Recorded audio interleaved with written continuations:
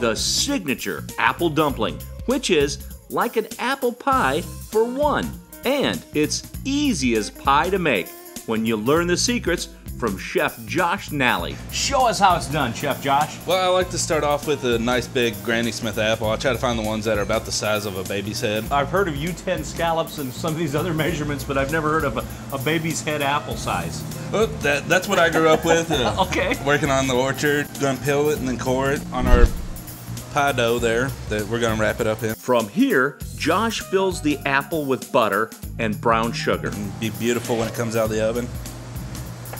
Then we're gonna just fold our dough up over the apple. He gives it a little dusting of cinnamon, and then it's right into the oven. We're gonna put it in the oven at 350 for about 20-25 minutes. All right.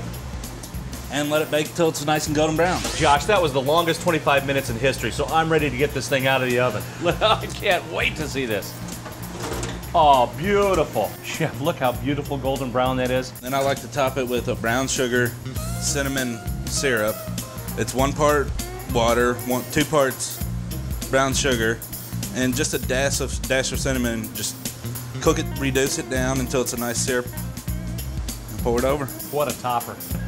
Look at that. Sweet. Josh, thank you so much for sharing the secrets to this incredible dessert. Thank you, Tim. Jump on board yourself to my old Kentucky dinner train in Bardstown, Kentucky.